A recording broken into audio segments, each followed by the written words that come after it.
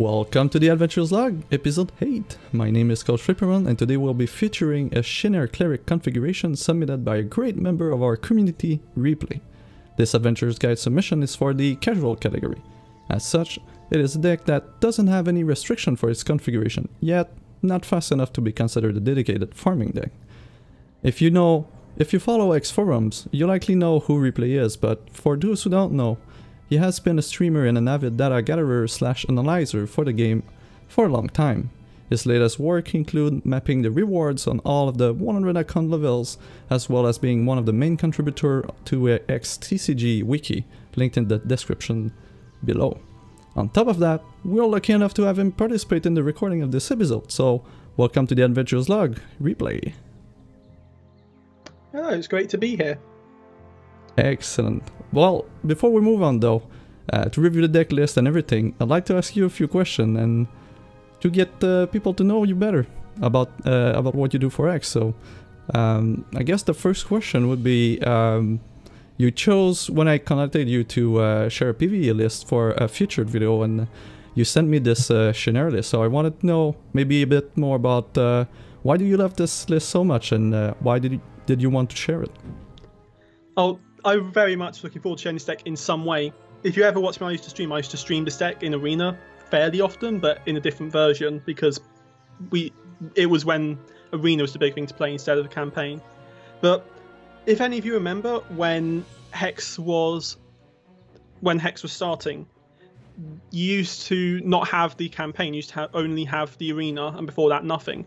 And instead of getting 200 free cards that you do now, you would get a starter deck, the choice of the 8 starter decks that have since been removed. And there was only 4 even before that, because they only added the further 4 later on when they released set 3. So I had a choice of 4 different races that I can't remember right now, but one of them was Shin'hare.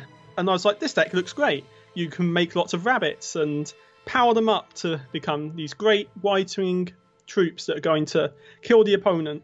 And I wasn't very good, but I was like, I've got these cards, I want to make them work. So I kept on working on this mono wild Shin'hare deck because I just hated the idea of not getting my colours. So you saw me putting cards like Once the Litter, Surprise Runt Gang in, and I kept on working at the deck, and eventually I beat the Arena with it. I never got a perfect run because eventually I got the cards to make a mono ruby deck, and that was the deck for several months. But every new set, I'd go back to this deck, see what else I can add to it, and gradually it's improved. Then came the campaign, and this deck got such an upgrade. You'll see later when we talk about the talents and the cards that are in the deck.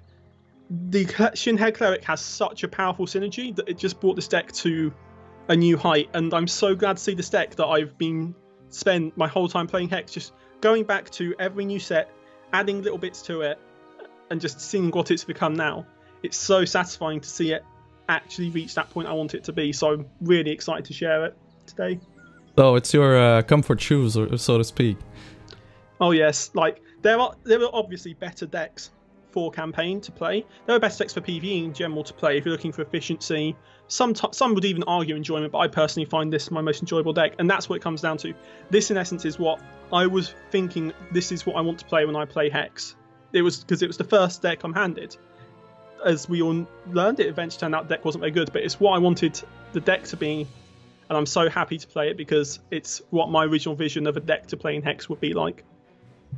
Well, that's great, and after trying it before preparing for the video, I really enjoyed it. There's a lot of nice things in there, and as you said, if it's not necessarily a dedicated farming deck, but I found it very fun, and I played a couple hours with it, and I still enjoy it right now, so I can't wait to go on and do the review and start to do some gameplay. But first I'd have another question for, I'd have another question for you. This is something I usually ask for the people that participate in these videos, either by providing new content or for interviews. I'm always, we see a lot of people working in the background in the community and dedicating a lot of time and efforts to making, recording things, documenting things, posting on the forums and such. And I always make a point of asking, how many hours per week do you dedicate to X right now? Well, that depends when you ask me. Right now, it's 0 hours. I actually play very little Hex at the moment, because when I do anything in my life, I tend to put all my effort into that one point of it. So right now my goal is get the wiki to where I want it to be, and because of that, the time I play Hex is very limited. Like the only time I really play in the week is a Hex Clash, and maybe if I have like 40 minutes and I want to watch like the next episode of whatever program I'm watching at the time, I'll watch that episode and play some Arena instead. But I will generally not be playing much Hex at all during the week. Instead, I'm putting all my time to the wiki. However, when I am playing Hex, I'll focus generally on the PvP or PvE side, depending which I prefer at the time. Generally, that's the newest bit of content. But when I do, I'm putting in like a solid 8 to 10 or even more hours a day playing it, because that's just how I enjoy things. I like really sinking my teeth into it, getting into the rhythm of playing it. And that's just how I've always played all games I play. It's how I've always done everything I do. Well, nice. And one could say that, you know, spending time working on the wiki is still, you know, efforts or time related to X really. So you're not playing the game, but you're still, you know, working towards creating content for X, and that's pretty commendable. And that's a lot of efforts. I know for a fact, like regarding these small videos, they're a ton of work and a lot more than I expected them to be. And to generate the amount of content that you generate, you have to be very committed, and that's pretty great to have people that are as committed in the community for sure. Guess yeah, I'm glad there's people like that in the game. Not just what I do, but what so many people do. You've got your adventures log, and there's all these other sites going around as well. I think it's great so many people who are choosing to specialize in doing certain areas, because it means you get the real detail that people want out of it. For sure. And before we go on with the deck review, because I'm sure a lot of people are now curious about the list since we talked about it, we're going to get new features. You know, a new patch was just announced, and generally speaking, there's a ton more that is coming to the game. What upcoming new feature would you like to see released next? Like, besides the ones that are already, you know, reported for Frost Art, of course. What upcoming feature? That's a very good question. I tend not to think too much about what Hex is planning on doing next, because most of my time is put into doing what's now in Hex with the wiki. So I've never really thought about that too much, to be honest. I think everyone's really excited for the multiplayer aspect of Hex. So that's kind of like a really easy go-to answer, though. I'm just looking forward to just generally there being more content in the game. They've got the release schedule really solid, so I'm looking forward to just set a Adventure Zone 3 when they manage to finish it. I'm just looking forward to seeing what new content they can create for us to play more than a specific feature in general. The features will come as the content is made. Alright, fair enough. That means that we're ready to dig into the deck review then. Alright, so on to the deck list. First, to give us some context on the powers that are going to be used, we're going to review the Cleric class and its talents before anything else. So, first one here is Cute and Fuzzy, really simple, +3 starting health. We get expendable lives, a random troop in your opening end gets one shot, Death Cry, put this into play. I believe this one is pretty awesome for a Shin'hare list, right? Yeah, I really like it in this deck. Like sometimes, yeah, I was just like, I'm gonna block this card, and then you get it back. I play with extended art most of the time, so I'd never notice my card has it, so it's always like a nice little surprise for me. I have noticed that in equal trades, like if you have two attack troops and then neither of them are doing anything else, the AI will for some reason mostly go for this Death Cry troop. I don't know if that's just confirmation bias, but I've noticed it happen quite a few times. So maybe there's something in there to think about. Maybe I'm just saying something that's not true at all, but it's worth thinking of, just bearing in mind. Well, in my experience, generally the AI goes with the higher rarity cards first, so if it ends up, you know, landing on something with high rarity, it might just be that. I've never really thought too much into what the AI focuses over what, to be honest. It might just try to get rid of the text if it can. That Death Cry is fucking a lot of my games. Alright, and next we've got for level 15, Overwhelm. At the start of the game, you start the game with a random 1-cost Shin'hare in play. if you won the last dungeon encounter this dungeon run. So you don't get it for the first. This is a very powerful talent indeed. You'll understand it more once we go through the deck, but to just put a little point on it for now, there are a lot of good one-cost Shin'hares that you can hit with that power, and it can certainly set you up for a very powerful game. Yeah. Our race class combo, and this one is so fun. I think this for me makes the deck is Fertility Magic. When you play a Shin'hare, you have 25% chance to summon a Battle Hopper. Yeah, you're playing a lot of troops when you play this deck sometimes, so this can really go off and just get you these massive boards of troops that are just going to swing through the opponent. Doesn't matter what they can block with, because they're just going to get outswung. And if you we can't access it yet, of course, but if you just look at level 30 talent, this gets even stronger as well. And I'm really excited for what the future of this deck can hold. Yep. Is it create 4 Fertility Magic trait, 20% chance to become a random Shin'hare Cleric instead? Oh. Yeah, there's quite a few good Shin'hare Clerics as well. So yeah. It's potential even from the very first turn you could sometimes have like a 6-drop in play. Not common, granted, but it could happen once level 30 is available. I will say that Runir Hierophant is a cleric. Yes, Runir Hierophant is a cleric. I believe Azume's Handmaiden is as well. Not Azume's Handmaiden, Azume, just the regular 6-cost card. Yeah. But I'm looking that up just now to make sure. No, it's not, it's Concubunny, damn.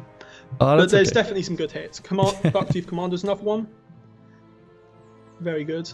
It's going to be very good when that talent becomes active one day. Yeah. And as for the Cleric class itself, since we're playing a Shin'hare Cleric, we're going to get Prey as our class power. For those who don't know, this is basic speed, 2 charge power that create 2 blessings and put them into your deck. Blessings are very simple card. There's 0 cost basic action that gains 2 health and draws a card. There's a few talents that modify them, but you're just adding more and more of these actions that cost 0 and draw a card and gain you health. And at some point it can become, you can get a chain and get lucky, and adds a lot of survivability to to the cleric class in general. And when you have like very wide boards like that, you can really take advantage of these and then just sit on your board if you really need to. The first talent that we're going to go and get for this build is Affinity Cleric. Clerics that begin the game in your deck gets life drain. We're going to run a few. It's a nice perk. We're really going on the right side here to go and get the higher talent, but this one is perfectly fine, and it adds survivability as well, so it's pretty neat. The other one, and this one is really cool, is unlock Divine Altar. You begin the game with a Divine Altar in your deck, or 2 if you have 100 more cards. Of course, we're not going to run 100 card deck right now, but to let you know what a Divine Altar is, when you play a Blessing, copy it. When you play a Cleric, copy it. At the start of your turn, if this is in your deck, move it 1 space up. Yeah, Divine Altar is a very fun card, as anyone who's played Cleric knows. And it's worth mentioning, there's quite a few very important cards in the deck that are Clerics, so the deck can get really out of hand if you get that Divine Altar. But we'll go more into that when we get to the actual deck list. Yep. Next one, Fortitude, is just troops you control that have +1 defense during dungeon boss encounters, and you gain +2 health. Yeah, this is a talent that I've never really thought too much of until I used this deck. I like it because you often swing quite wide, and when you do, you tend to lose a few troops because you want to get the damage through and you accept you're going to lose something with it. But this actually helps you survive a lot of the time, which has proven to be helpful in a lot of runs I've done in various dungeons and just through the campaign in general. Yep, and Cleric is all about survivability and outlasting your opponent, and even if this is still a fast deck, it's nice to have these things. And I think that this is likely the last talent point that you put, more or less, so you can switch it to what you like. Point. Yeah, but it still proved really effective. Alright, next one is Diligent Study. When you play a card, move each card with the same name as that card in your deck up 1 space. I just don't like being shard screwed. So when I have a card to play, I'd be much happier to draw another copy of that card than I would be a shard in a deck like this. So it works really well. That being said, you still will get shard flooded with this deck. Just disregard any time I said Scrooge before that. If you get shard flooded, it can really suck with this deck. So this just helps vent it a little bit. Yeah, usually I start, I stop playing my shards at 4-ish when I have this talent, just to make sure that I don't draw too many of them, in the mid-late game. Unless I need them, of course, but this one has a very low curve, so usually around 4 you're pretty much done. Yeah, I agree with that. So next one on the left side is Hale. It's just enables the next talent tier, but it's just straight up +3 health. Also, always nice to get a small buffer here. Next one, Healing Aura. You begin the game with an Healing Aura in play, and this one is a constant that costs 2. When you play a resource, gain 1 health.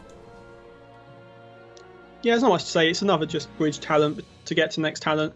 We've not really pointed it out until now, but the starting health of Shin'hare Cleric is very high. Like, you're going to have 30 health start when you play this deck, and that can let you tank quite a few hits while you build up your board sometimes. It's very important to remember. And most of the time when we go for Healing Aura, it's because we want Aura aspect good karma, because this one is really sweet. It just modifies your Healing Aura and adds a line of text to it. At the start of your turn, move each blessing in your deck up 1 space. So we're creating blessings with our champion power.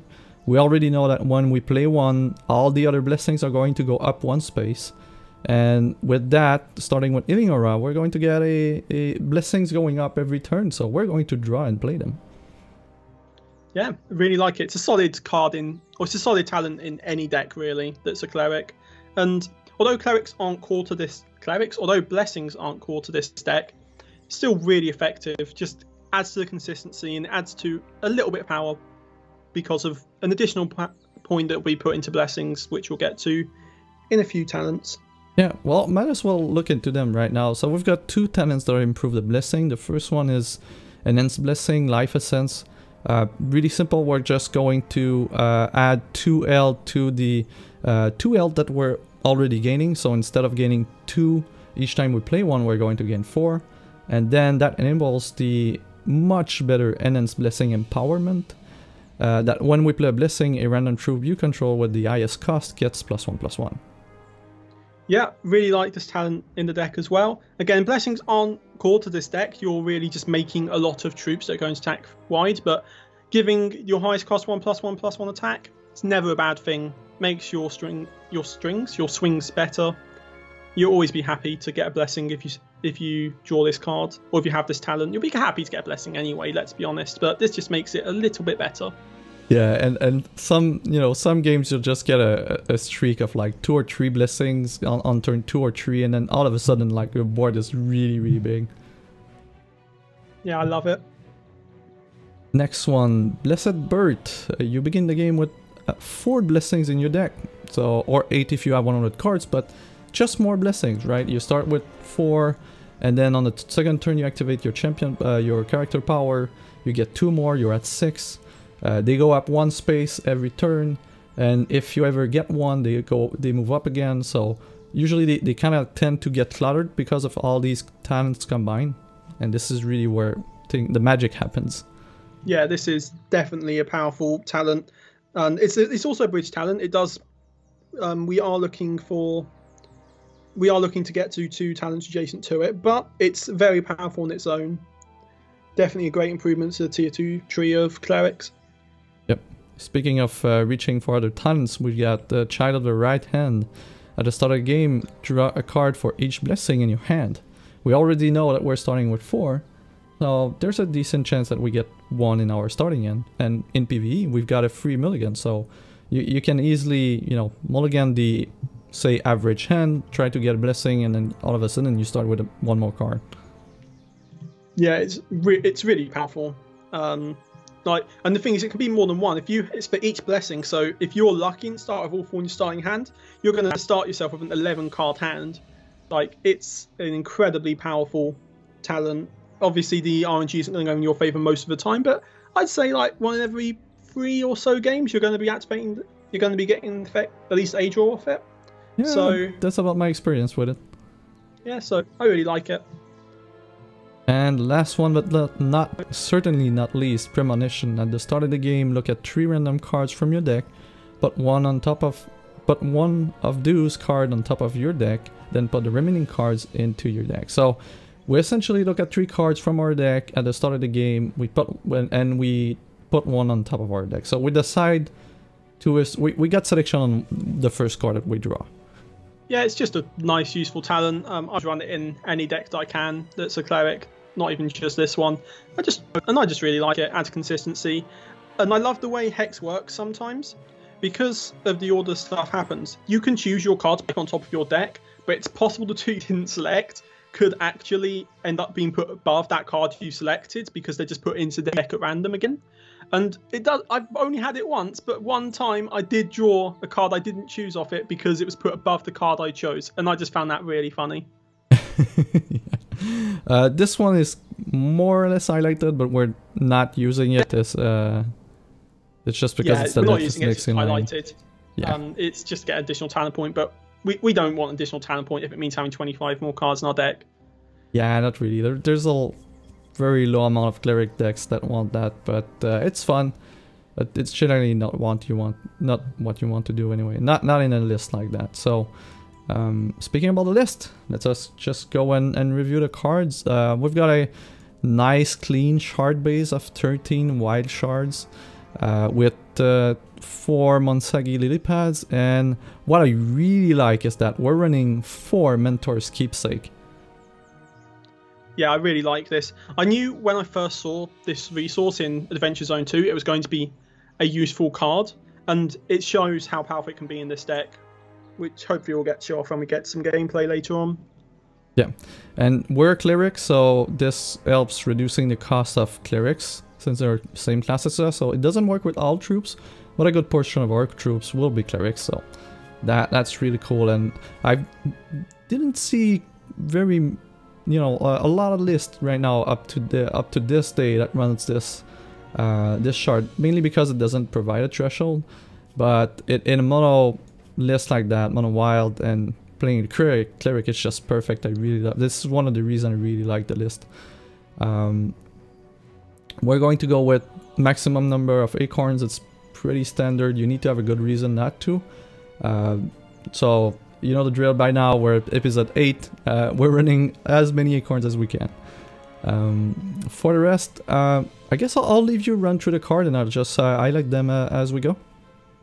Okay, well, since you just glanced over it, Monsagi Lily Pad, for those who don't know, just so we can get the resources out the way, it's a Shin'hare Allegiance, so you need to have a Shin'hare in your hand or in play to trigger this part of the effect. You can either choose to get a blood, choose to get a wild, or you can summon a Battle Hopper, which is just a 0/1 attack troop, 1 cost. It's not the most powerful thing in the world, but as long as it's making a Shin'hare of some kind, we're happy to have it. So if you have your thresholds and you've got a lily pad in hand, you will take that Battle Hopper over the wild threshold any day of the week.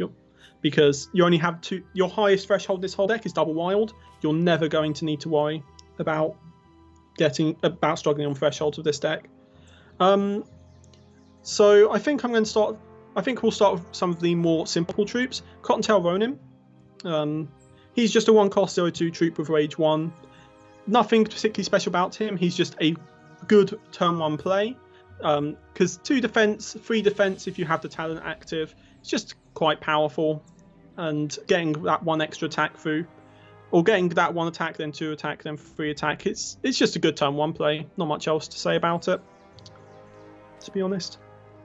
Next up, let's go with Keeper of the Wounded Petal, down on the bottom left. Keeper. Oh, bottom this left. One. Yep. Yep. This is another just powerful turn 1 play. He's a 1-cost, 1 attack, 1 defense troop. Again, single wild. Just when a Shin'hare enters your hand, it gets +1/+1. Now, I don't know which I prefer to play on turn 1 if I have a choice of Keeper or Ronin. I tend to switch between the 2 because Ronin in theory is a better turn 1 play because you're guaranteed the extra 1 damage, but Keeper can get very big very quickly. So he's obviously a very good 2, and to be honest, I think they're about equal. And he's also a cleric, right? So he's got life drain from the start. Yes, he has life drain from the start. He works with Divine Altar, although because he's a 1-drop, he tends to play it before Divine Altar, and he works with Mentor's Keepstone, or Keepsake, sorry. So you can make it 0 cost. It's really powerful. And to get over the last of the simple troops in the deck, we'll go with Miyonayu Sensei, which is down the bottom row there. He's 2 cost, 1 attack, 1 defense troop. It's just deploy, draw card. Because you are trying to make because you're trying to make such a big board, just having a card that effectively gives you another card is fine in itself. So it's just he's just in there to effectively just be a troop. Not much else to say about it, to be honest. Right then, now let's get to some of the actual synergy in this deck. So we'll start with Ritualist Spring Litter. Now, this is a 1 cost, 1/1 troop again, but it has a very powerful effect in this deck, which is if one of your cards or effects create a Shin'hare, it creates that many +1 instead, which means it's going to make your passive power for being a Shin'hare Cleric make 2 Battle Hoppers. It makes Minsaki Lilypad make a Battle Hopper, and anything else that makes Battle Hoppers in our deck that we'll go over a bit later will also be making extra Battle Hoppers. It's just Shin'hare everywhere if you can get this guy into play, even multiples of him. And again, he is a cleric, so you can even make him even with Divine Altar in play, you can then double him up to have 2 of him in play. And even better with this, because you are copying the card of Divine Altar, if you get a Ritualist in play, Divine Altar is actually making you 2 copies because it's +1 as well. So if you get a Ritualist and the Divine Altar in play, you're getting 3 clerics every time you play a cleric. Oh, it's just, if you ever get it going off, it's so good. Yeah, it's insane. And just to reiterate, this one, when you create a Shin'hare, you create 1 more. It's not just Battle Hoppers, although most of the time it's going to be Battle Hoppers with this list. If you somehow create Shin'hares any type, any cost, it's just going to create 1 more. Yes, I really enjoy it. Right then, what should we look at next? How about Recruiter? Let's look at Cottontail Recruiter, since he's another pretty big part of the deck. So, you may have noticed making a lot of Battle Hoppers in this deck with this deck. Well, this card is perfect for that. If one of your card effects would create a Battle Hopper, it will create a Shin'hare Militia instead. Now, Shin'hare Militia is just a 1 cost, 1 attack, 2 defense troop. It's actually also just a regular card in the game, not just a token card like the Battle Hopper is, but we don't run the main card in our deck because we have better 1-drops to play. I should also mention Cottontail Recruit is a 1 cost, 1 attack, 1 defense troop as well, so he's not the worst turn 1 play in terms of stats either. And it's just really powerful getting Battle Hoppers instead. With that in mind, can you bring up Shin'hare Militia again for a second? There's actually equipment in this deck on this card. Oh, it doesn't quite show up in this view. Okay. Yeah. Now, it's very unusual for a deck to have this, but although we don't technically run a Shin'hare Militia in the deck, it's only created from the effect of Cottontail Recruiter. Shin'hare Militia, we have the Shin'hare Militia equipment in this deck, and that equipment is when your Shin'hare Militias have deploy another Shin'hare you control of your choice will get +1 attack, +1 defense. So if you're making Battle Hoppers, not only are you getting this 1 attack, 2 defense troop instead of a 0/1 troop, you are now getting this. You're now making your other Shin'hares even bigger. It's just so. And that was one of the other thing I really like with this list that you submitted is that it's extremely very creative. Like, we're running an equipment for a card that we don't play, but we do create it, and the equipment for the works on the created cards as well. So we don't even run that card, we have an equip for it, and we're triggering it all the time.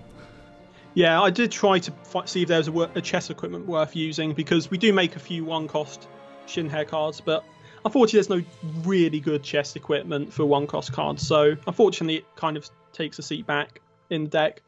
But hopefully one day there'll be a good chess piece to put in, just in case on a whim we make this random Shin'hare that it works with. Well, now then. Technically there's a chess equipment for a Spectral Acorn, but you never use that, so... Acorns do something other than draw cards? This is news to me. I'm wondering where these Mystic Squirrels on my account came from. Yeah, I think anyway. I got one and that was an error. Yeah, I went out of my way to get 4 Mystic Scrolls just for a playset of them, and then I accidentally used a 5th one, and I had to take like an hour just to be really sad about it, because now I'm stuck with a 5th Mystic Scroll forever. Alright. Right then, Blossoming Concubunny, let's finish off, well, let's just finish off the 1-cost cards next. Blossoming Concubunny is just a 1-cost, 1 attack, 1 defense troop, and it's got a pretty simple one-shot power of create a Battle Hopper and put it into your hand, which means more troops to play, always a good thing. With Ritualist, it means you're going to get 2 Battle Hoppers. With Recruiter, it means you're going to get 2 Militia instead, or a Militia instead. And then, on top of that, if you look at Keeper of Wounded Petal, again, this bottom left one, yep. Look at that again. He'll get +1/+1 just when the Shin'hare enters your hand. So you can save the effect of Blossoming Concubunny as almost a combat trick for Keeper of the Wounded Petal, because the AI doesn't care about what a card does, and they'll be like, "Oh, my free attack troop can block and trade with this free defense Keeper of the Wounded Petal." But if Blossoming Concubunny's in play, you'll be able to make it bigger and kill off that troop and be happy with what's happened. And it's quick, right? Yes, it's a quick effect, so you can use it as a combat trick. It's just very powerful. Now then, if we look at Guru of the Wounded Petal next, just finish off the 1-cost cards. So it is a 1-cost 4 attack, 3 defense troop, which is very powerful for a 1-cost card. But you do have to bear in mind, you can only play it if 2 or more troops enter play under your control this turn. Now, ordinarily, that's quite a high threshold to get to reach for decks like this, because you're normally emptying your hand out quickly. But when you think you have a lily pad that's going to give you 1 troop off the bat, when you have so many 1-card drops, it's not hard to get this guy out even turn 2. On top of that, he is a cleric, so Keepsake is going to be able to make him 0 cost, just to make it a bit easier to get him out. And even better, he is a cleric, so he gets doubled up by Divine Altar as well. And we are running his gloves equipment, which this is such a fun equipment in the game as well. So what the gloves equipment does is, at the start of each turn, so both yours and the opponent's, if the only cards in your hand are Guru of the Wounded Petal, you summon a Battle Hopper, which means that not only are you getting troops on the opponent's turn, and this can be put up to 2 Battle Hoppers with Ritualist again, or even more if you have more Ritualist, and not only can they become a Militia with Recruiter, if your hand is just 4 Guru of the Wounded Petal, you almost don't want to play them out your hands, because you are getting 4 Battle Hoppers every single turn at least. You're getting 8 if a Ritualist is in play. Obviously, you're never going to have 4 Guru in hand, because you can only run 3 of the Shard Grid. But even if you have the 3 in hand, still a lot of them coming out. So it's just a really powerful equipment. And at the very worst, if you just want to play the Gurus instead of just get tons of Shin'hare every turn, generally you've already got 1 Battle Hopper for free. So if you're top decking for the Guru, it won't take long to find a Shin'hare you can put down and then play the Guru after it. Yeah. Just a very powerful card. I'd say usually with the small experience I have with the list, I'm kind of greedy on it. If I have only 1 Guru in hand, I usually just play it as soon as possible. But if I have 2, then I go, oh, screw it. I want to see the double, Battle Hoppers every turn, and then at some point you get a Militia or the Ritualist, and then you get just an army. Like in 3 turns you get dozens of Shin'hares, and it's just so fun. Yeah, it's just really powerful card in general. I glossed over it a second ago, but Chlorophylla is in the deck. Chlorophylla with its hat equipment is just a very powerful card. So Chlorophylla is normally a 2-cost card that is just 2-cost basic action. It's just play a random wild shard from your deck. So it's a bit of ramp. However, with Gardener's Hat, it is a 1-cost card because it has cost -1, which means you can play it on your first turn and still do what you'd normally do first turn, and then next turn you're going to have 2 resources and a third if you have a wild shard. If you have all 4 Chlorophylla in your starting hand, you can start your second turn with 5 resources. Although if you've played 4 Chlorophylla, you probably have some problems with other cards to play. Still, just a generically good card to have in a lot of wild decks, and it's no exception here. So let's go on to the Minaru Sharpshooter next. And this is the newest card in the deck, being a Scars of War card. It is a 2-cost, 1 attack, 1 defense troop, and it has an effect of deploy Conscript, an underworld troop with cost 1, which means that basically you are going to be making a 1-cost underworld troop that is going to be a wild threshold, so no matter what you hit, you'll be able to play. And when he attacks, or when a 1-cost card you control attacks, he'll get +1/+1 for each. So when you're getting all these 1-cost militias, Keeper Wound Petal, Ronins, Battle Hoppers, Gurus, all these cards being 1-cost makes his attack stronger, and he can swing for a lot of damage in some games. Just I've got a small list up here of just some of the cards you can hit for being 1-cost, and there's some very fun hits. Like you can get Bloodbearer, which is also Shin'hare, but you're going to gain some health if your stuff dies, which is never bad. You can get Sneakblade and Milky Eye, which is normally a Blood Shin'hare card that's going to come win from games. Yes, it's going to win games, but like it's very powerful. And as you play, you'll find there's many great cards to hit with it. Turns out a lot of 1-cost cards are powerful. And again, if you hit a Shin'hare with his conscript, it will double up because of the Ritualist. So really powerful. Yep. So let's go on to the last of the troops. Bucktooth Commander. This is one of the powerful cards in the deck. So he's a 3-cost, which is tied for the highest cost in the deck, and he has double wild. He is the double wild threshold card of the deck, and he has other Shin'hare you control have +1 attack, +1 defense, and he's 2 attack, 2 defense. Now, obviously, this is one of the core cards. Your Shin'hare are getting bigger. You'll like your Shin'hare getting bigger with this deck. He also has an equipment which is on deploy. So when you play him, you'll summon the Battle Hopper, which means if you have Ritualist, again, it's going to be 2. Recruiter's going to make it militias as well. So you're getting 2 troops for the price of 1 just for playing him. On top of that, he is a cleric, so Divine Altar works with him. He can be powered up Mentor's Keepsake as well, although because of double wild, you'll never actually be playing him on turn 1, or not turn 1, turn 2, because if you play Keepsake, you're not going to have the double wild to play the 2-cost Bucktooth Commander, but still, it's worth. If you open the game with the first turn Chlorophilia, you could. Oh yeah, actually, that's a fair point. I don't think I've ever had that, but yeah, that could happen actually. So he's a very powerful card. He's one of the core cards of the deck. It's one of the core just Shin'hare cards as a whole that represents the archetype. And look at this heart. Like this is one of the cool ones where you extend the art, like the fire and everything. Yeah, it's something we've not really mentioned. Like this deck extended looks beautiful. It's a really good looking extended art deck. Yep, for sure. I really like it for that. So last of all is the 2 remaining actions. You've got Evolve, which is one of the original cards. It's a 3-cost. Each troop you control gets +1 attack, +1 defense.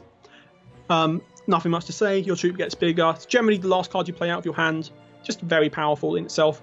And this is the big one that really put the deck into a new light when it came out. You have Glyph of Primordium, which is just target troop gets +1 attack, +1 defense. However, it has a piece of equipment, and that is instead of targeting a troop, it's each troop you control gets +1 attack, +1 defense. So your entire board is going to get bigger, but at a cost of 0. It's such a powerful card. It's one of the things that really pushed the deck into a new light. Yeah, I really like it. And all the glyph cycle for that set they're all the same, right? There's one for each shard. And originally, when you don't modify them with an equipment, they just target 1 troop and do their thing, like +1 rage, flight, steadfast, things of the sort. But when you put their equipment, they become extremely good because they're 0 cost, and like +1/+1 to everything at 0 cost. This is very, very hard to beat in the list that you're going wide. And I would go even, you know, as far as to say as these glyphs with the equipment are, you know, staples in PvE, just for the fact that these are 0 cost cards that will affect the whole board. And you know, we've seen a ton of Glyph of Fate Red being played in really, you know, high-end, you know, first tier farming decks because it's just so efficient, right? For 0 cost, you augment all your troops and then you swing for victory. A lot of the time, this 0 cost action is going to provide us with like anywhere between 5 to 12 damage. Yeah, it's a lot of damage. It's a real powerhouse in the deck. And it's worth mentioning, this deck can function in the arena as well, but instead of having the benefit of Shin'hare Cleric making random Shin'hare, you instead have a 5-cost charge power in Fazuko that makes your whole board bigger for +1/+1. So this works in arena because the damage output ends up averaging about the same. Just instead of swinging in with like 5 troops that have a bunch of attack, you're swinging in with 4 troops that have a bunch of that have a bunch of attack, but one more than the bunch. Yeah, and you're a bit less, defensive, or not necessarily defensive, but sturdy, right? When you do the arena, you don't have all the talent points, you don't have the blessings, you don't have the extra life at the start. Yeah, you'll have a bit less health when you go through it as well. And this deck is obviously very strong. It's very fun to play, but you do have to be careful. In any encounter you do, like if you're playing an encounter, it starts with a lot of troops in play, such as the Mosquito encounter in Ruins. You're going to struggle a little bit because it's just hard to get around all of those troops. And if you're in the arena, for example, and you're making a version of the deck for arena, like unless you play very well, you're going to lose to Warbot a lot of the time because you're going to just see your board get wiped. Yeah, you need to be you need to be holding on cards and just have 1 or 2 out, and after the first activation, then you go nuts. But yeah, like, that's so the deck. Yeah, the deck isn't like a one trick fits all, but it's like this trick fits nearly everything, and you just pretend the things it doesn't fit into don't exist. It does strong things and consistently, so it's very reliable. Yes, reliable is definitely how I describe it. And to complete this configuration, we've got a party passive. So, and usually on a lot of lists that we featured on the adventures log so far, we often use party passives from the mercenaries to add a constant power or constant advantage to the deck that you can rely on and then build around it. But with this list, what is particular as well is that we don't really rely on the party passives to make the deck work. We're just using them to complement what we're already doing. Yeah, that's something I've noticed about the party passives that are kind of awkward to get around. A lot of the party passives are either here, have some charge at the start of every game. Here, have some health at the start of every game. Here, have a dreadling that dies after the first turn in every game. Or everything else is a troop at random in your deck gets this. Or you have a 25% chance to start with a Dingler in play. It's like you don't want those party passives that might not happen, but you kind of have to use those in this deck because there isn't one that says a troop in your hand gets +1 tap, +1 defense at start of the game, or you are 100% guaranteed to start for Battle Hopper. Although that would be a fantastic power to have in this deck, and I hope they make that one day. For sure. However, there is one particular mercenary that does work in this deck very well, and that is Sekki.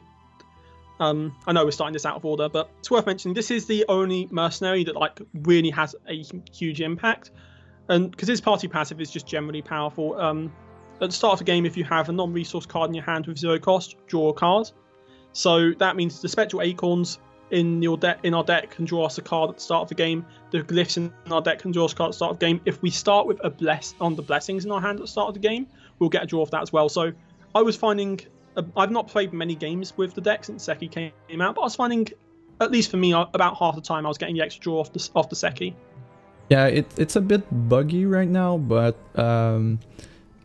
it works most of the time. And my personal test with it, I haven't read the forums about it, so maybe the bug is clearly documented. But the gut feeling I have is that it doesn't tend to work when you're on the draw. But yeah, that's what I've read.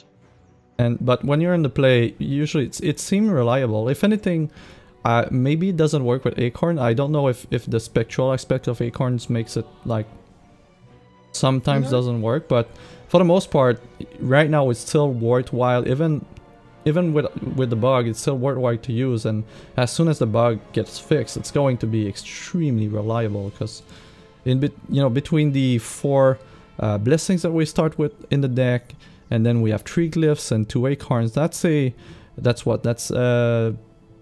9 0 cost cards that we start with in our deck. So there's a very high chance that we start with one in our starting hand.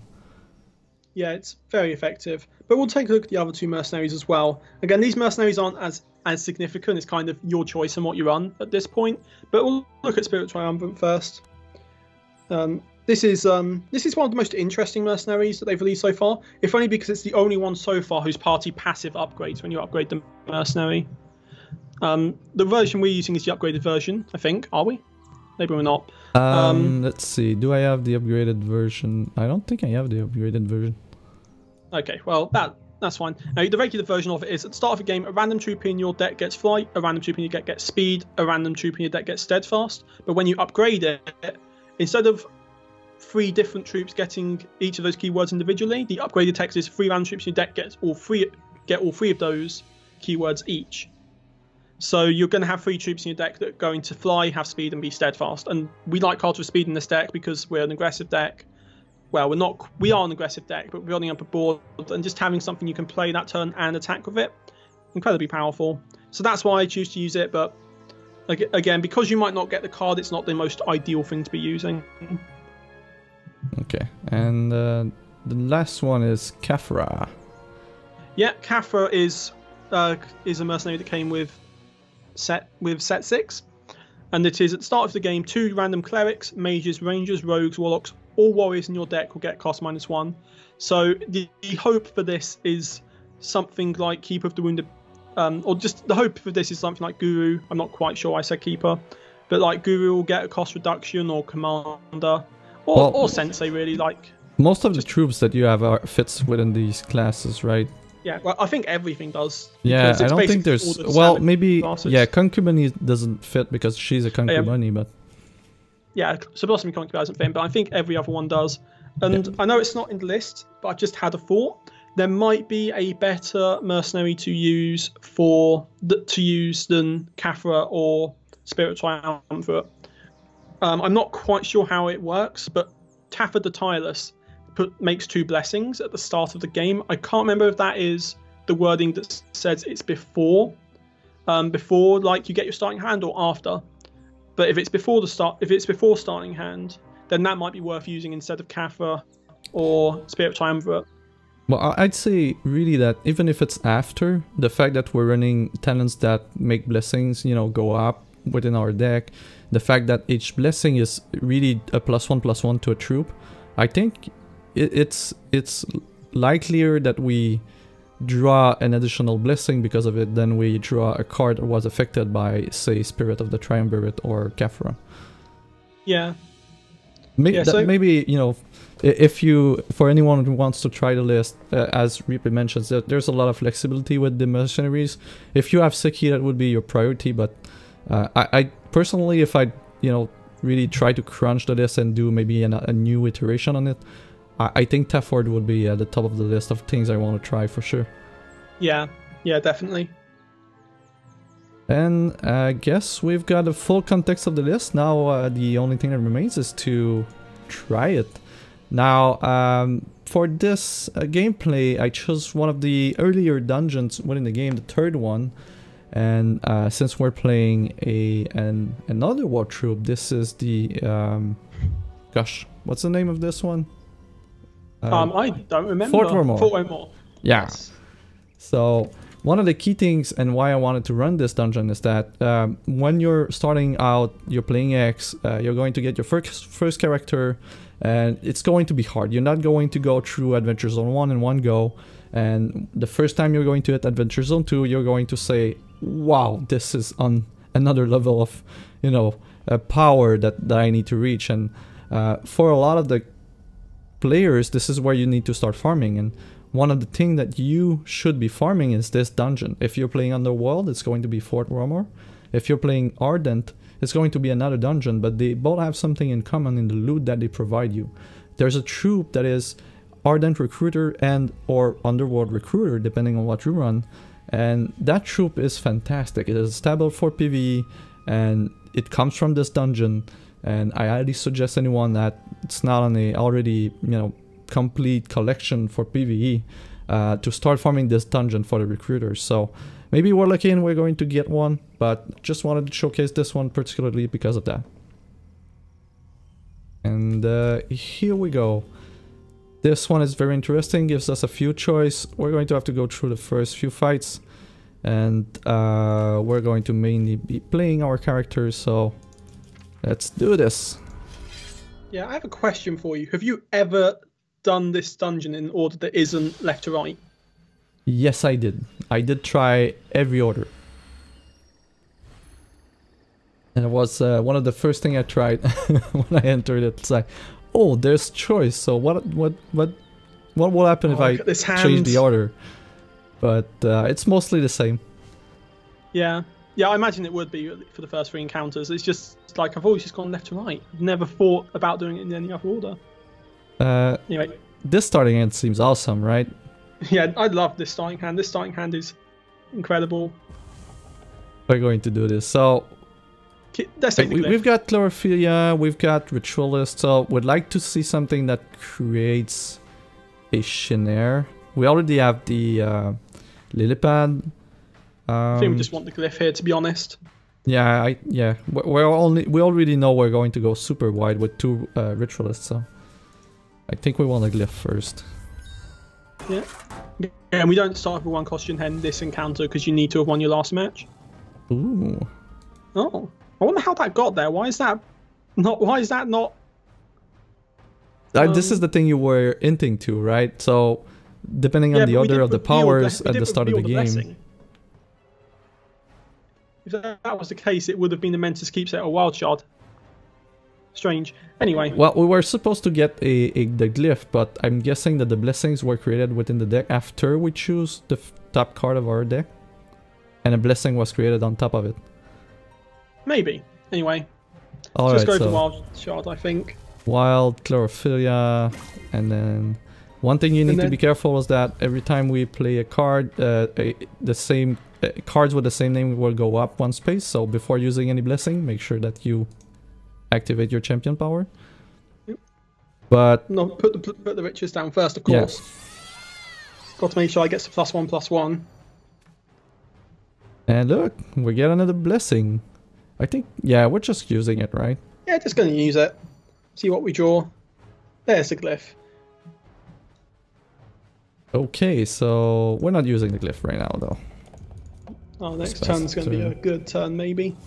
But this is a good first turn. Like, we have a Ritualist, it's a 3/3 with Life Drain. And here's the Recruiter. That's the card you want to farm for Ardent. And there's a version for the Underworld.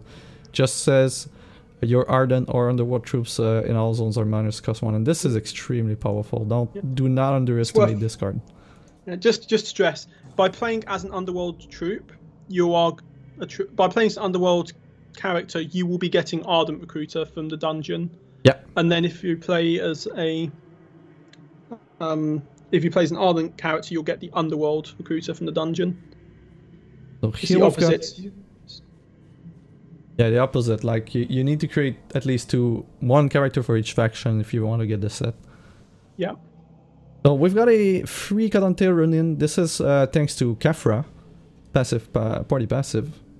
Yep, so can we just put him down? Yeah, and I think we go with this. Then make some... Oh, we put the Battle Hopper there. So yeah, that's a passive here, 25% chance. And now... go on Psychic Lily Pad. Yeah, we're going to create even more. Yeah. 3 more. Hope our next door isn't a Bucktooth Commander. We've got enough to play the Sharpshooter. Yeah, so I think we just do that. Oh, we've got and we made more Ritualist. This is what I was saying about Sharpshooter having some pretty good hits. One of the hits you get is extra Ritualist. Unfortunately, the Recruiter's just going to block out the Ritualist here, but still. This next turn is going to be awesome. No. Oh, and the enemy is stuck on resources. I mean, I think we just play all 3 Ritualists outright. Yeah, we go with the Ritualist. There's no way. And we may be getting some Battle Hoppers. Yeah! Look at this board! It's only turn 3 as well. Do we just go Glyph and start swinging in here? I think so. I mean, we've got enough, right? Yeah. At this point, I mean, we could go with the silly, play, but for the most part... Oh no, you can prize for a Ritualist. Oh, that's 1 less Ritualist to make Battle Hoppers and win. This one is 12/12 now, because we've got so many things attacking that costs 1. It's down to 4. That works. And it still has no resource. Yeah, I'm just... Let's not screw around too much. We hit the other Ronin with the Khafra as well. Yeah, another one. Oh, that was a nice game. Oh no, prize fall. Like, prize fall again. Down to next 21. Again, this deck isn't the fastest deck. Turn 4, turn 5 wins are generally the realm you look into. I think I've had a few turn 3 wins of the deck, but it's very uncommon. You're going to the third encounter just to show that you can in different order. Yep. So we're doing what Shin'hare does best is just going extremely wide on the board. Granted, this first game is not the average. But yeah, that first game you'd be lucky to get that like in a whole day's worth of play. Oh, we've got this game is going to be fun. We've got to keep it with Divine Altar. Like, it's got Divine Altar. I don't. And we're going to draw one more card with Sekki if it's not bugged. So we're going to get a card. We're going to get one for Sekki, and we're going to get one for our talent as well. Oh, true. Yes. So two cards. Okay, so we're only going to get one card here, because I think Sekki's bugged. Because we're going second. I think we just take Glyph here, because I don't know who'll get the third resource for Bucktooth Commander. Although we have got a Divine Altar. Ah, we've got it. Yeah, we've got to take it with Divine Altar. Okay, so we only got one card. But now this is the level 15 Cleric, level 15 Shin'hare talent trade that's coming in, right? Yep. We won the previous game, so we get a free random Shin'hare on the board. Yeah. Oh, we got Wild Shot. Again, it's not the card we put on top. Or is it? Oh, no, we drew the Bucktooth Commander straight away. That's right. No, we drew it straight away. Yeah. So let's just put the Ronin down. Oh, that's another thing I forgot to mention about the deck. Because of the talent that's making you draw a card, you instantly get that third card. Or that card of the 3 you chose. Yeah. So I forgot to mention in the talent discussion. I think we're going Blessing first here, just because we can attack with this one. I think we saved the Blessing for Divine Altar next turn. Oh, you're right. We've got Divine Altar. Okay, so yeah. Play the Ronin down and just. It's a shame that the Battle Hoppers made by our talents aren't going to be extended. Yeah. That's the one thing with this deck. Even though your whole deck's extended, sometimes you're just not going to have. Sometimes most of your board is not going to be extended. And we do this, and now the fun begins. Yeah, it's just draw 2 cards. And every time we play Blessing, all the blessings go up, so higher chance of drawing one. And it gets duplicated. Ah, that's the end one for there. Look at that board. No, it's only turn 2 as well. Yeah, turn 2 attack for 9. No problem. No problem at all. And now we're pretty much set, I mean... Yeah, I mean, I guess we played Chlorophylla before we play the Commander, but the game's over once we play the Commander. Yeah, we're going to get so many Shin'hares, and these two will... we'll be close to lethal right now. Let's see. I'm just... it's worth mentioning, we are 50 health right now as well. Yeah, I didn't even see that. Alright, so double commander because of the Divine Altars. That means double the Battle Hoppers. That means double the stat bonuses there. And we just have lethal on board. It's worth mentioning that Guru, despite being a cleric, doesn't have life drain because it wasn't in our deck at the start of the game. It wasn't in the deck. So it wasn't affected by the talent point. Yeah. Turn 3. Good stuff, good stuff. Deck's working like a charm right now.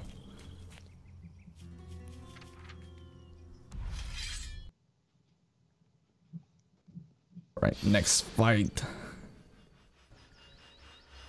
Who are we fighting? It's the Ronin.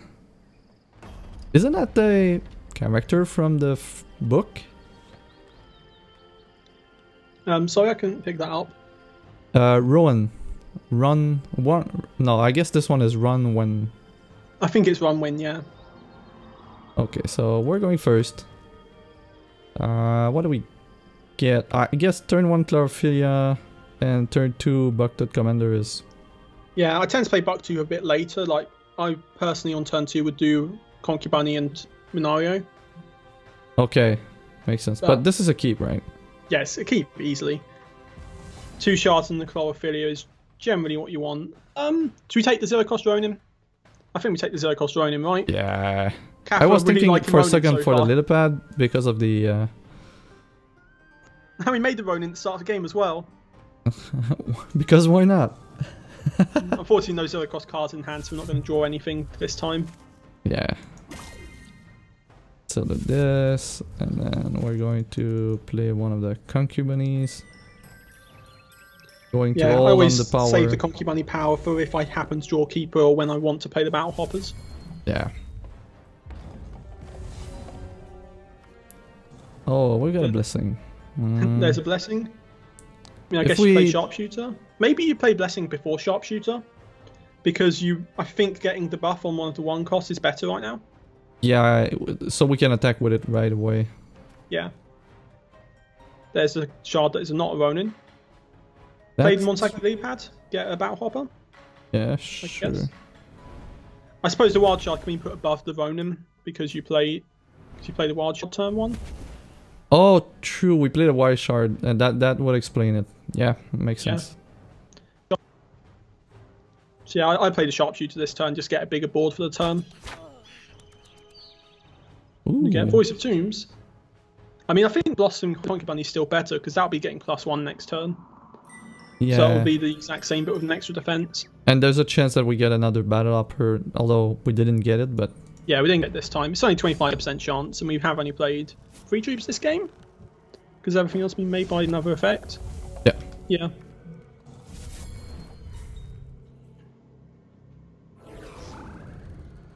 Oh no, No. we're stunned. Wait, why is Bucktooth Commander plus cost? Oh, we're dazed because of Ronin. Right. Well, it was dazed, not stun dazed, yeah. Alright, I mean, here I'd play the Commander. We've got a big enough board already. And it's just... go to town.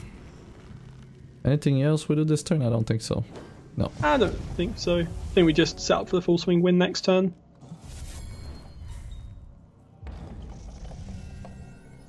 Oh, what did Magus make? What's his Inspire power? When this deals damage to an opposing champion, draw cards. It's That's a fine. good I won't one. do anything.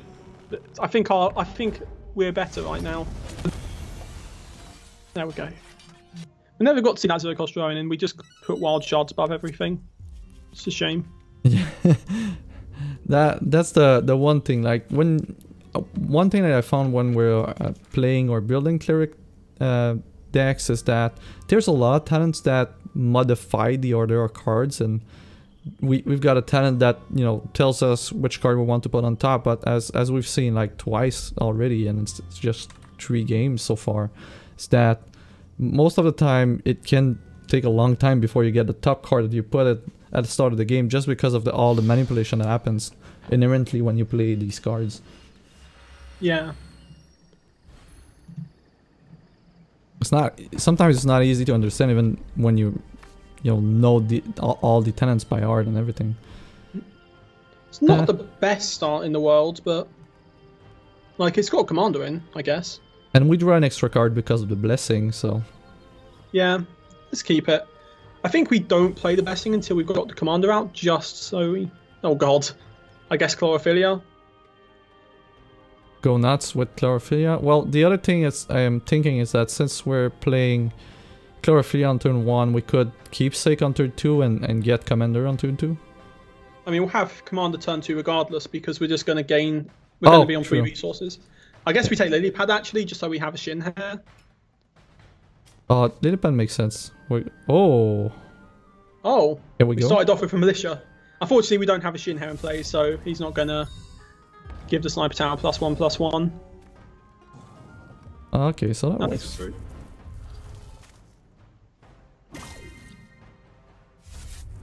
Sniper Tower's going to give us a little bit extra damage. I wouldn't play the Blessing here because it's not going to buff anything up.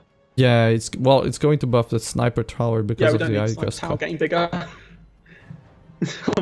Sniper Tower's not going to be attacking much this game. It's useful, but... Yeah, it's definitely helpful. I suppose in a way that does make it quite bad for us, because it is going to make the Blessings a bit of a... But we can still use Blessings to draw more cards if... I do 2 damage. Don't forget the 2 damage. Yeah, that's the one I forget. I always forget it as well. I think we just play the commander here and the lily pad. Yeah. That way we'll be able to double sensei next turn as well.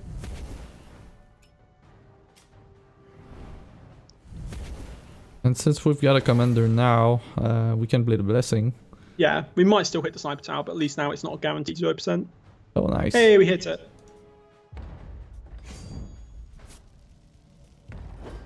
Okay, that works.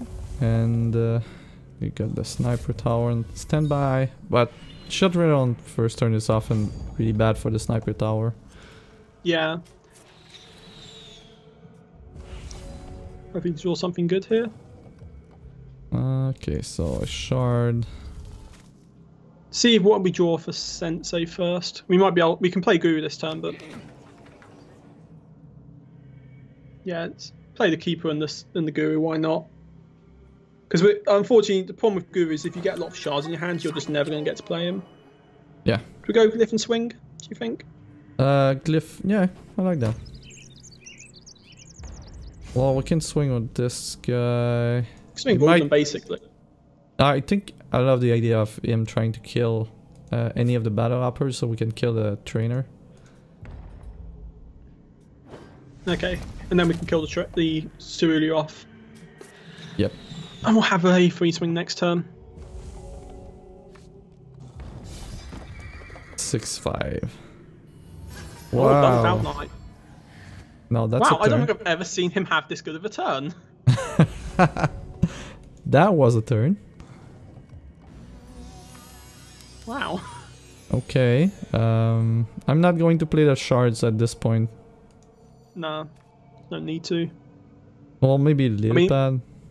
Yeah, play the sensei first, maybe. Just in case. Oh, this is great. Yeah, so we can play Lily Pad now, make a couple bigger, kill off one of the Cloud Knights with Sniper. With Sniper Tower. Yeah. So I don't think I've ever seen it have that good of a turn before. That was one crazy turn. I mean, if you're not on a very good synergistic deck, that turn is likely going to kill you. Yeah. I remember one time I was on the Perfect Arena run record, and it might have been with this deck, I can't remember what deck it was with. At least the arena equivalent of the deck. And Ember Spire Witch has the Heroic Outlaw, I think it's called, in her deck. And she runs two of them. And I lost the game because she got she had both of them in her hand, and I got her down to like the exact threshold where she could play it for free, and she hit me for like 16 damage or something because of it, and I lost. And I was so upset. I was like, I've got this game, it'll be fine. And I just lost that. I was like, no. This works. Yeah, I think it's okay. We've got like a good curve to start off the game with, so I think it's pretty good. And keeper with a do we want evolve there or keeper? Do you think? We already got two keepers, so I think I'm going with evolve. Let's go for evolve. No. Well, just let's select a shard there. Yep. I made the mistake once. This one turns the threshold requirement of a card to blood, and if you target one of your cards that has a threshold requirement, it's going to be unplayable. So I mean, we can get a blood threshold, to be fair. We have a little pad, but yeah, I'd rather get a Bat Hopper off it. I swear this encounter used to give you 2 castle walls. Or am I mistaken there? Oh, recruiter first. That's what we're doing, Yeah, I right? think so. Yeah. Because we're going to be playing 2 troops next turn, and then possibly even 2 troops a turn after. I guess we play the blessing because we're never going to get something less than war cost. Yeah. Again, it's a little bit of counter synergy in this particular matchup. Oh, nice. I also always like to force the trades on that fight if I can. Yeah. If you don't trade regularly, I guess we have a Lily Pad as well. Do you think? You go with double Seeker and Lily Pad, or? Yeah, I'd go Lily Pad this turn because we have the Wild Shards for the Blacktooth the turn after. Oh, and this one's a buff, so that's great. Yeah, it's a buff to the Recruiter. I still don't think we swing in with it though. No, it's not worth. Yeah, I don't think they would block it, but I don't really want to try it out. Do we get... Oh, do we want... No, not now. Yeah, just play both. Next turn we can go with Concubunny and the activation, or just Bucktooth Commander. Yeah, see what we'll get. Might be better off doing Bucktooth Commander. And then next turn having a better curve with the Concubunny into evolve. And a Bucktooth Commander creates a militia instead because of the recruiter. Yeah, so we can make something else bigger. No Shin'hare draw, unfortunately. Yeah, let's go with Commander. Commander or... I think we do... Do we do Militia here and just swing with both? Because I don't think we care about the Recruiter anymore. Yeah, I guess you're right. And then we just leave the Keepers behind for a turn. Well, they all trade with anything that they have on the board, so... I think... Yeah, but the Keepers can be really big next turn. Potentially. Okay. Yeah, let's wait one turn, I guess. Because next time we'll be able to play Blossoming and Concubunny, make a Shin'hare, so the Keepers will be, at worst, a 4-attack, because we can evolve as well. Nice use of resources from the AI there. Alright, so get more blessings first. Let's do this. See what happens. Again, it's a shame the blessings aren't really doing much. And I guess we can play Guru instead. Well, I can't play it right now, but... You can do, because you can go Blossoming Concubunny and then Battle Hopper. So we go with this. And do we evolve or Guru? I think we go Guru this turn. Because we're not gonna... We don't have very good swings this turn because the War Heroes are a bit too big. Let's see... I guess this one? Yeah, I can agree to that. Just have a wider range of bigger troops. Oh, we must have made a Shin'hare as we played it as well. Yeah, that's what happened. Okay. Which one? I don't think we're attacking with a commander, right? Yeah, I guess commander. Does this deck run burn or something? I don't think it does. That's a good question. And then we can put Guru down. And I guess the militia and the recruiters can swing in. Hopefully the AI blocks. And if it doesn't, it loses next turn to a wide swing anyway. Yeah. Bit weird that it chose the militia to kill over the recruiter there.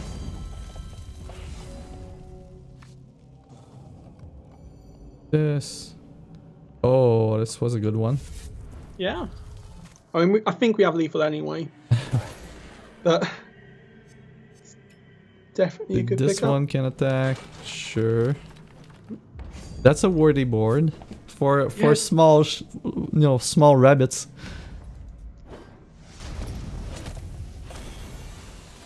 Small rabbits that are now the size of dragons. We finished that game on 70 health, by the way. 70, wow, okay.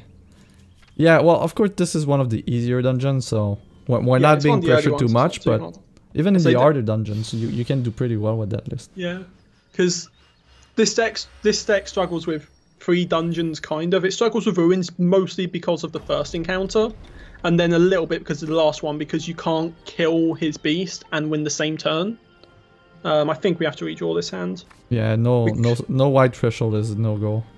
Yeah. I think we keep this. This is okay because we do get the draw from Minario Sensei. Oh, do you go with... I think we take the Chloro. Oh no, Ritualist or Chloro? It's a 0 cost Ritualist. We have to take the Ritualist. This is so hard. Like, these 3 are very, very good options. Yeah. Yeah. And we get a Concubunny. That's great. And it's the last encounter of the dungeon, so it's going to have one. It's got an extra 1 defense too. Okay, so we can put the Ritualist down and we got the Ritualist and then Ronin. Don't make a Shin'hare, unfortunately, but that's fine. I've never once lost this encounter just because Hellshot Catapult is way too good to be getting for free at the start of the game. Well, if you don't choose a catapult, that's another story. But when you have it, it's just so gross. Yeah.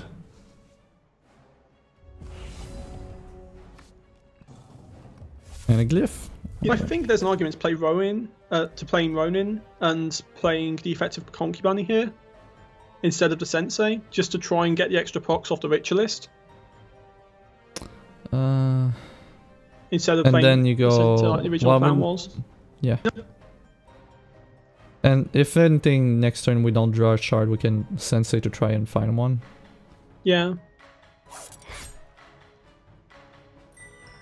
We'll get 2 Battle Hoppers off this, but can only play 1, unfortunately. Do we glyph here just to get the damage through? I guess we can. Oh. Okay. Too late. We're past now, so maybe just the Ronin swings in. Oh, I didn't block the Concubunny, that's good.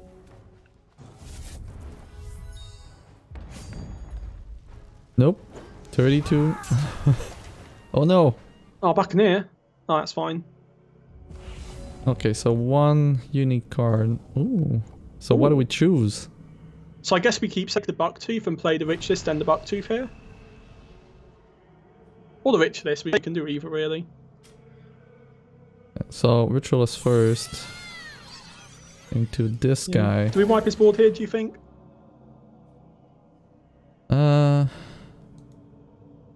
Three. I don't think so. I like to wait until there's at least 2 of the 3. Yeah, I think we're winning next turn. And I doubt he's going to play like 3 troops next turn. Sometimes it does get them out fairly quickly. Okay. Just to be careful. Yep. Okay, killing this guy first, for sure.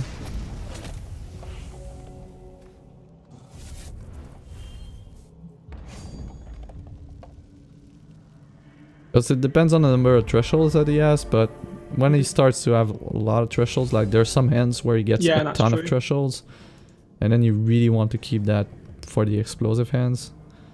So I think we just have lethal here though. If we go evolve and catapult, it's pretty easily lethal. Yeah.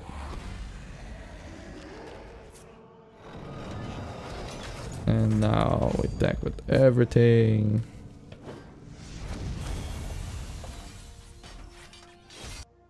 That's the arena run done. Let's see. I have the Dungeon Crawler bonus, so usually when you play... This is something I didn't mention on the other episodes, but when you see my rewards, I got a Kickstarter backer reward that doubles the reward at the end of the dungeon. So usually you don't get twice everything. For those who's just starting, this is something I have in my account though. And the nice thing is that we get to open 2 packs instead of 1. So let's see if we get a recruiter or an equipment for a recruiter. Did not get one here. And oh, we got something though. Medallion of the Arena. Each of you card name Moki instead of deploy summon 2 random orcs with cost 1. That's great though. That's powerful. But no recruiter. Alright, means we'll have to farm some more. But that wraps up the gameplay section of the video here. So Reeplay, really thank you so much for joining on the recording of the episode. That was really nice. I think we're going to try to have more guests in the near future. How did you like it? Yeah, I enjoyed it. It was fun to do. I just really enjoyed talking about the deck. Yeah, it really shows that it's a list that you really like and that you played a ton of it. And that's really, you know, the key things there. And this is why I love this list when you submit it. It's that it really shows that you spent a lot of time on it and you just really genuinely like it. So that's always a great thing. Yeah, it's definitely my go-to deck when I just want to play some games for fun. Like, it's not the most efficient. It's not the most efficient deck by any means, but it's just effective and it's enjoyable. Well, and when you get those amazing games where you get like 5 Ritualists in play, it's just like so the first one was just insane. No. So satisfying. That was great. So thank you so much for joining. Appreciate it. Thank you for having me on. That will conclude our episode of the week. As always, if you like the content, don't forget to support by liking, commenting on the video and subscribing to the channel. A new Adventurers Log episode will be coming out every week along with regular additional XTCG content. CoachFliperon signing off, hoping you'll be blessed with Kismet Smile until we meet again.